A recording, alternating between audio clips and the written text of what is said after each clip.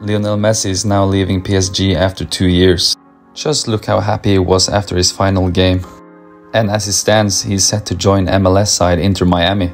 Also saying it's not about the money for him, which I 100% believe, because if it was for the money, he would go to the Saudi League as well. And we all know what it's really about for him. It's about them spring break hoes going to Miami for a good time, isn't it? My man Messi thinks he's slick. No, but seriously, I think he's about to put up some crazy numbers in the MLS, like my man Giovinco did back in the days, playing like he belonged in the GOAT convo.